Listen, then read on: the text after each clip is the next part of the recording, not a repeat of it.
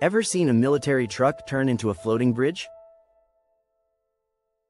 1. Positioning. The truck drives to the water's edge, preparing to deploy its bridge mechanism. 2. Deploying the bridge. The truck's rear compartment opens, and bridge sections begin to extend and unfold. 3. Floating and aligning. The bridge sections are floated into position on the water, aligning them to form a continuous span. 4. Locking and securing.